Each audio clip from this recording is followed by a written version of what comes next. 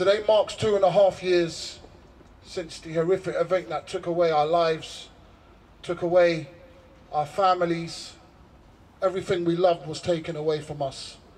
And the 2.5 years that we've endured have been painful, frustrating. We've been angry a lot. We still are angry. But if there's anything that I can say is to try to use that to support each other. We have to remember that we are not going to be able to achieve what it is that we want to achieve in terms of justice and change unless we do it together. I guess for us it's trying to remember the experiences that we had with the families we lost.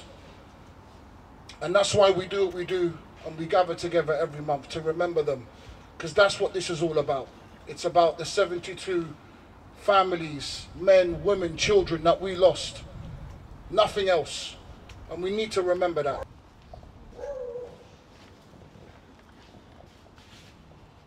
Abdul Salim Sabah, Ali Yawar Jafari, Dennis Murphy, Muhammad Al-Haj Ali, Jeremiah Dean, Zainab Dean, Stephen Power, Sheila, Joseph Daniels, Husna Begum, Kamru Mia, Muhammad Hamid, Muhammad Hanif, Rabea Begum, forever in our hearts.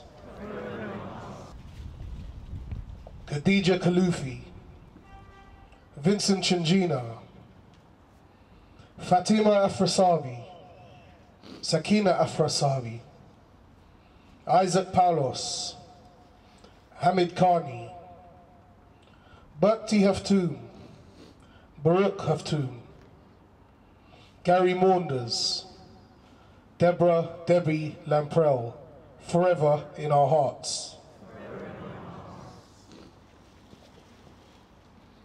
Ernie Vital, Marjorie Vital, Maria Del Pilar Burton, Amal Ahmadine, Amaya Tuka Ahmadine, Amna Muhammad Idris, Muhammad Noor Tukur, Victoria King, Alexandra Atala, Mary Mendy, Khadija Say, forever in our hearts.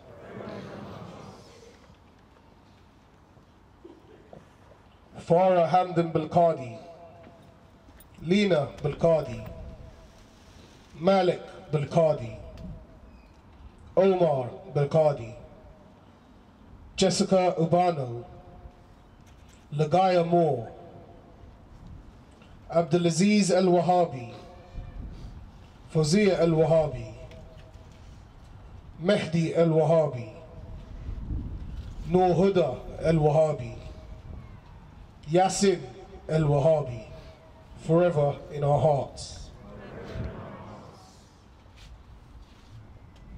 Logan Gomez, Fidoz Hashim, Hashim Kadir, Noura Jamal, Yahya Hashim, Yaqub Hashim, Fatima Shakur, Rihanna Shakur, Nadia Shakur, Syria Shakur, Zainab Shakur, Basim Shakur, forever in our hearts. Anthony Tony Disson, Mariam El-Gohari, Esla El-Gohari, Raymond Bernard, known as Moses, Gloria Trevisan, Marco Gottardi, Fatia Hassan, Hania Hassan, Rania Ibrahim, Hisham Rahman, Muhammad Saba Amid Nada, Abu Fras Ibrahim, Isra Ibrahim, Fatia Ali Ahmed Al-Nusi, forever in our hearts. walk in silence out of respect. We walk in silence because we are mourning. We walk in silence because even if we didn't know someone who died directly, someone who lost their whole world could be standing next to us. We walk in silence because words so often offend. We walk in silence because to speak is to vent, and to vent is to rage. We walk in silence because if we spoke, our throats would burn. We walk in silence because otherwise our fists would quickly come to talk too. We can walk in silence because our muted presence should scare those who are responsible. We walk in silence because we cannot say a word that the events of the 14th of June don't speak for us. We walk in silence because we carry the weight of history. And to carry that burden, it's easier and quiet. We walk in silence because it pains those who wish to speak for us. We walk in silence because even if we whispered about what justice looked like in totality, the streets would stir with revolt. We walk in silence because it is stealthy. We walk in silence because we are waiting to be done right by. The silence has an endpoint. The silence is not there to comfort the powerful. It is to soothe those that are living with hell. The silence speaks for itself. Respect what it says and don't speak over it.